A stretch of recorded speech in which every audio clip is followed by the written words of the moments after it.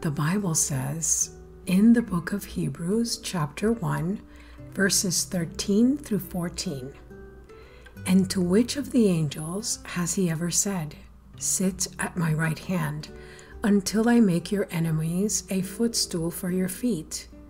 Are they not all ministering spirits sent out to serve for the sake of those who are to inherit salvation?" Let's talk about angels. In the early church, there were many false teachers, and they were teaching that people could come to God by worshiping angels. They could approach God through the angels. And there are still people today that believe that. And I would like to clarify what angels do and what is the purpose of angels. They are definitely not meant to be worshipped and revered. Angels do many things. All that angels do is in reference to God and according to His will. The good angels worship God and they serve Him, while also having a role in the world that the Lord created. There are different types of angels with unique roles: archangels, cherubim, and seraphim. In the Bible, Michael the archangel is listed as being the chief of angels and seems to have a special role regarding Israel in Daniel 10:13 and 12:1. In addition, the other named angel in Scripture is Gabriel, and he was tasked with delivering important messages to Daniel, Zechariah, and Mary. Look up Daniel 8:15 through 26, Luke 1:11 through 17. Some angels have specific tasks in the future, such as the 7 angels in charge of sounding the 7 trumpets during the tribulation, Revelation 8:6 through 9 and 19. The Bible tells us that angels worship the Lord and offer praises to Him, Psalm 148 and 2. Thousands upon thousands of angels worship the Lord, bringing Him glory in Hebrews 12:22. At certain times, God calls angels to present themselves before Him in Job 1:6. Angels also serve God and carry out His commandments, Psalm 103:20. Some of these commandments include being sent by God to answer prayer, Daniel 10:12, and serve and protect believers in Psalm 34:7. At times, God uses His angels as instruments of judgment on unbelieving and rebellious people and nations, Genesis 19:13, Acts 12:23. Everything that angels do is in accordance with the will of God. Scriptures indicate that angels observe Christians and their lives. Angels cannot experience salvation, and they are interested in the conversion experience of individuals and the application of God's grace. Salvation through Jesus' death and resurrection is such an amazing event that angels desire to investigate the preaching of the gospel. It is also so wonderful that even the angels are eagerly watching these things happen.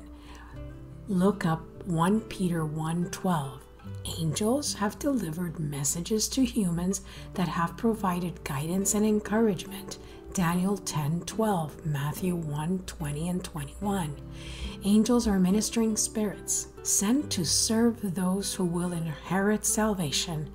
At the end of a believer's life, angels provide care at the time of death, Luke 16:22. Scripture shows angels involved in battles in the spiritual realm, Daniel 10:13, Jude 1:9, and Revelations 12:7-9. We may be unaware of the angelic battles, but they do happen. Angels also are part of our new epoch's history. Angels were present when the earth was created, giving praise to God. At the giving of the law to Moses, angels were present and had a part in it, Acts 7:53. At the first coming of Jesus into the world, angels announced his birth. Luke 2:10 through 11. At the rapture, the archangel, presumably Michael, will be present and call out. 1 Thessalonians 4:16. And during the tribulation, Jesus' return, the millennial kingdom, and the eternal state, angels will have plenty to do, issuing punishment from God, binding Satan, and measuring the New Jerusalem. Revelations 5:11 through 12, 8, verses 2 to 3. Christians can learn much from the example of angels about obeying the Lord and praising his holy name. Truly, we can add our praises with the angels, worship and say with the psalmist, "Let every creature praise the Lord, shout praises to the Lord." Psalm 150, verse 6. So this clarifies what angels do and what angels do not do.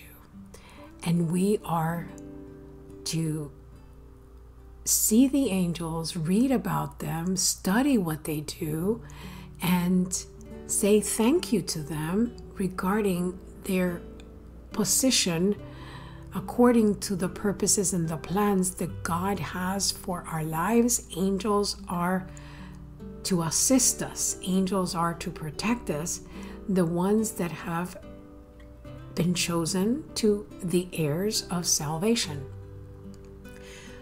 But our first and foremost concern and our worship goes to Jesus Christ of Nazareth, our Lord and our Savior.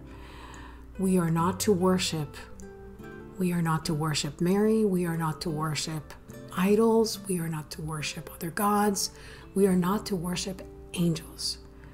Jesus Christ is the door. He is the way, the truth, and the life.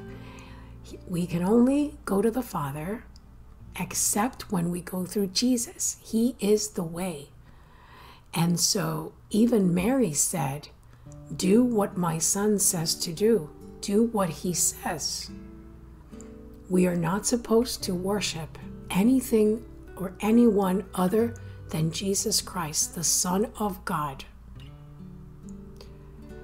And today the Lord says to us to worship him without hesitation. He says, "My grace is not earned, my grace, it's given." You don't need to do anything but come to me, trust in me, and rest in me. I am perfect in compassion and love that comforts and heals your soul.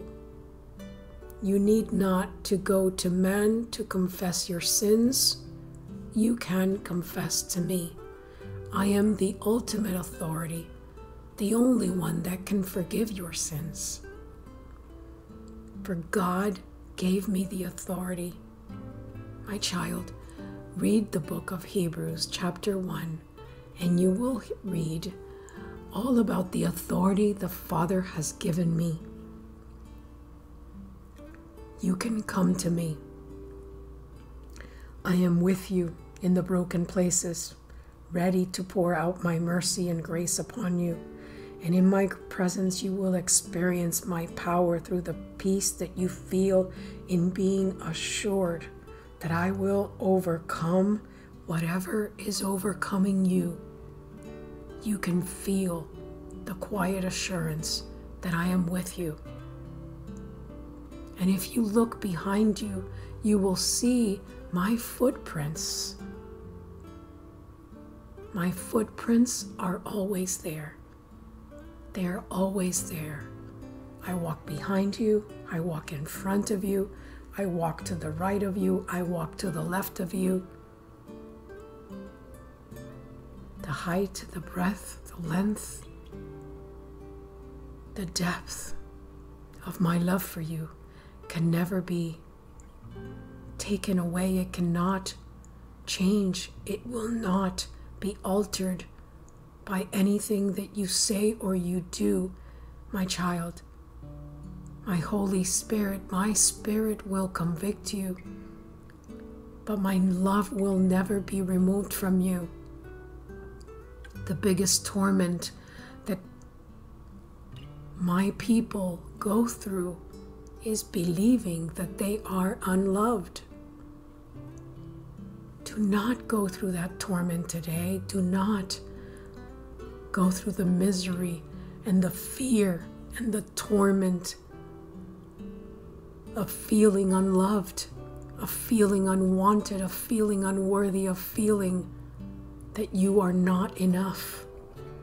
I say to you, my child, today, you are my biggest masterpiece. I gave you free will. I gave you a mind. I gave you emotions. I gave you the ability to articulate, the ability to express love, the ability to give love. I gave you emotions, just like I have emotions. You are created in my image. Just as you feel, I felt. Just as you suffer, I suffered. Just as you have brokenheartedness, I know what it is to have a broken heart. I know what it is to be deceived. I know what it is to be lied to. So do not fear, my child. Never fear that my love will be removed from you. The earth may pass away, but my love will never cease for you, my child. Rest assured. Sleep in peace. Be in peace. Do not fear love. Do not fear. Do not be scared of giving love or receiving love.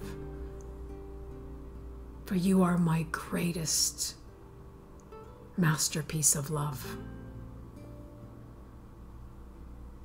You love as I love.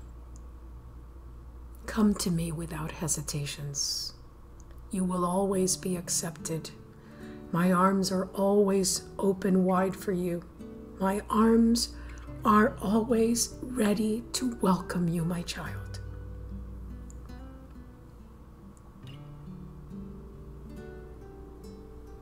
Let us pray. Father God, I thank you, Lord God, for this message. I thank you, God, for the angels that you have assigned to us, my Father. I thank you, O God, for whatever work they do in our lives, my Father, according to your perfect will, my Father.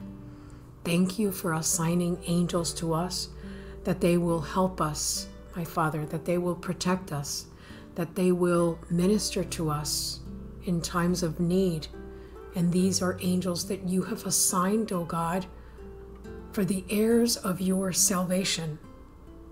We thank you, Lord God.